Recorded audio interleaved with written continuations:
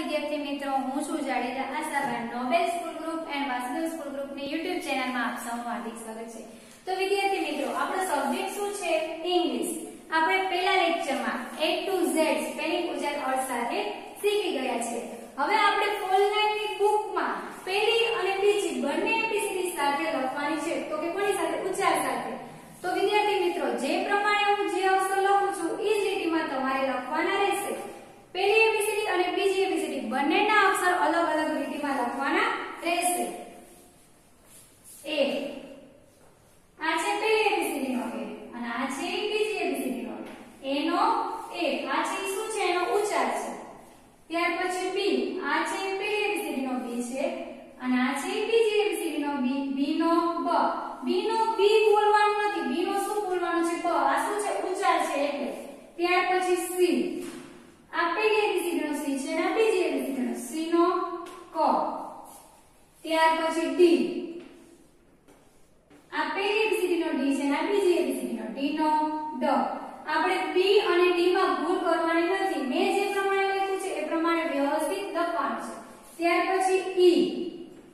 આ પહેલી એબીસીડી નો ઈ છે અને આ બીજી એબીસીડી નો. એમાં બે ઉચ્ચાર આવશે.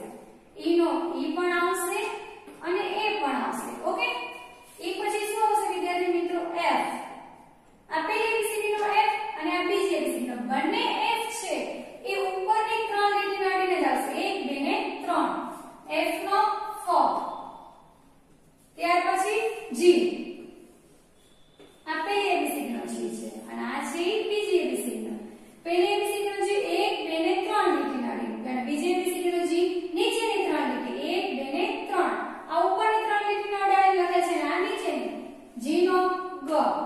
આપણે પાંચ અક્ષર યાદ રાખવાના છે. જી જે પી ક્યુ અને વાય એ પાંચ અક્ષર છે એ નીચેની ત્રણ લીટીને અડાડીને. ઓકે.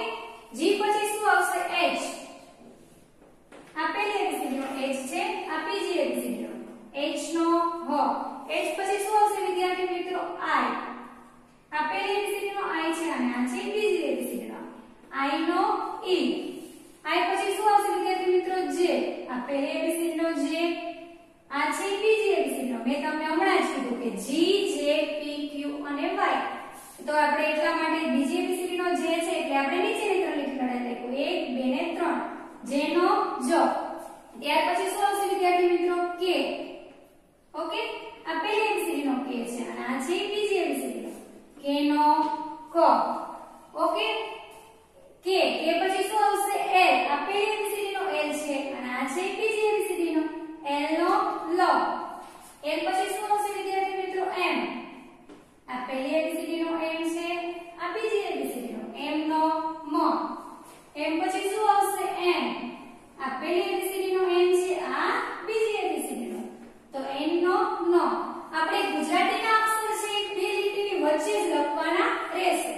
એન પછી શું આવે? ઓ. તો આ પહેલી એબીસીડી નો ઓ છે અને આ છે બીજી એબીસીડી નો તો ઓ નો ઉચ્ચાર ઓ જ થશે. ઓકે. ઓ પછી શું આવશે વિદ્યાર્થી મિત્રો? પી.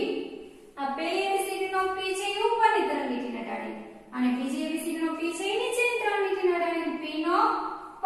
પી પછી શું આવે વિદ્યાર્થી મિત્રો? ક્યુ. તો પહેલી એબીસીડી નો ક્યુ પહેલી ત્રણ લીટીને અડાડીને અને બીજી એબીસીડી નો ક્યુ નીચેની ત્રણ લીટીને અડાડીને. ઓકે. આ બીજી એબીસીડી નો ક્યુ. ક્યુ નો શું થશે? ક્વ. ક્યુ પછી શું આવશે? આર. આ પહેલી એબીસીડી નો આર છે અને આ બીજી એબીસીડી નો આર છે. આર નો ર. આર પછી શું આવે વિદ્યાર્થી મિત્રો? એસ. આ પહેલી એબીસીડી નો એસ પહેલી ત્રણ લીટીને અડાડીને અને બીજી એબીસીડી નો એસ વચ્ચે એસ નો સ.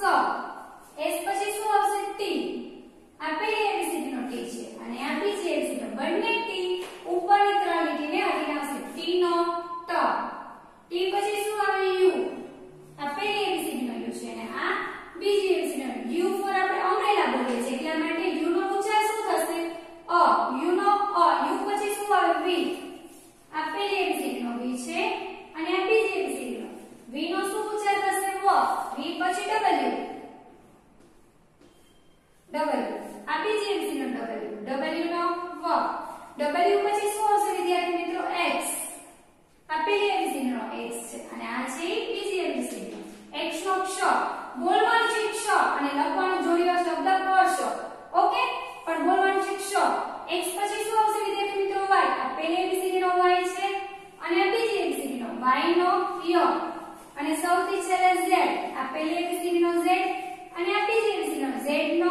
તો વિદ્યાર્થી મિત્રો અહીંયા આપણે શું લખ્યું છે પહેલી બીજી બંને એબીસીડી સાથે ઉચ્ચાર સાથે લખેલી છે તો તમારે પણ તમારી નોટબુકમાં આવી જ રીતે વ્યવસ્થિત લખવાનું છે મારી સાથે બોલો એ નો એ બી નો બ સી નો ક ડી નો ડ ઈ નો ઈ અને એ બંને થશે એફ નો ફ જી નો ગ ત્યારબાદ એચ નો હ આઈ નો ઈ જે નો જ કે નો ક એલ નો લ એમ નો મ એન નો ન ત્યારબાદ ઓ નો ઓ જ થશે પી નો પ ક્યુ નો વ આર નો ર એસ નો શ ટી નો ટ યુ નો અ વી નો વ ડબલ્યુ નો